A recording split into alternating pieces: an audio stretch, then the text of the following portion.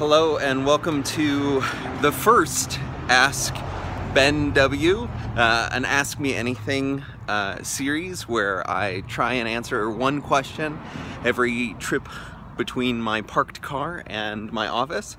And since we are interviewing a bunch of folks for a new position on our team, I thought that I would answer one of the questions that we were asking folks. And that question is, what is one touchstone moment of your teaching career that you carry with you? And so I was thinking a lot about this question and how I would answer it. And the way that I think about this is the moment that a student who had looped with me, who's a boy who had given me some trouble, definitely was a good kid, but you know, tried to push some boundaries, and you know, actually we had an incident where in a handoff from him to me, we dropped a new MacBook, and the screen shattered, which was not ideal.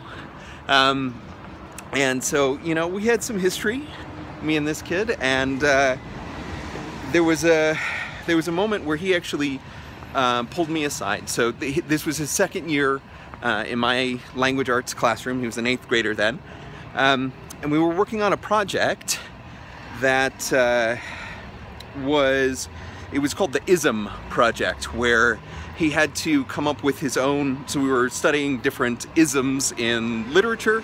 You know, so we were looking at the isms of the 19th century, you know, so looking at Romanticism, looking at some of the other isms, feminism, and then we started looking at the 20th century and 21st. So he had to come up with his own ism, and I was in love with this project. It was something where, you know, the students had a lot of ability to have choice, and they were able to create things. But there was a moment of feedback that he gave me where we had been working on this project for a couple of weeks. I mean, I feel like maybe 2 or 3 weeks, where they were doing mostly writing on a wiki. They were, you know, writing on different Google Docs and things like that. And I was giving people individual feedback. But he, you know, sort of, we had this moment of a one-on-one, and I can't remember if he pulled me aside or if I had initiated this. But the feedback that he gave me was, you know, I'm not learning anything by doing this. And it was this moment where this child, this you know, wonderful student, was telling me that he wasn't getting what he needed out of my classroom, and that was a pretty big deal. It was something that, you know, I was like, but this is your choice, and you get to choose what you want it to be, and you are writing, and you are able to continue to expand what this is. And so I was still very excited about it, but I could tell that he needed something different. And I think that changed my perspective on, you know, the sort of project-based learning that we were going for.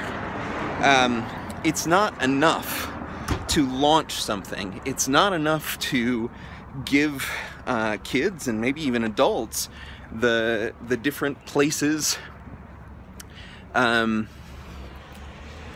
know, the different ways of creating.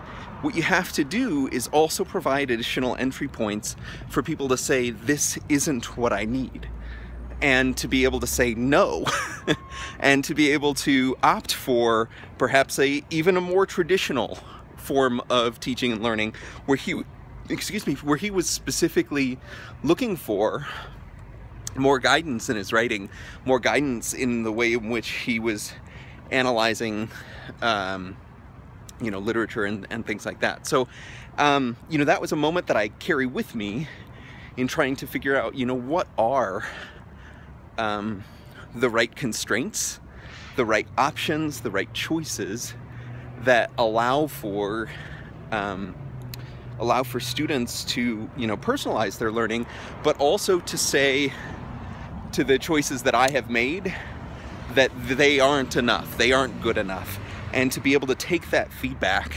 and make it something better. So that's my touchstone moment.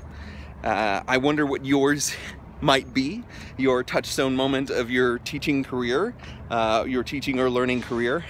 And although you are probably not applying for a position that we have posted in Denver Public Schools, that is one of the questions that we asked those candidates. And so I feel like it's a good way to sort of model, you know, that I think those questions are important. And I think those, you know, we're gonna have a really great team after having some folks answer that question and think it through with us. So thank you so much for watching. Again, the hashtag on this series is AskBenW. Please do continue to ask questions, and if you want to launch your own Ask series, I would love to watch and to have conversations with you via video. Thanks a lot.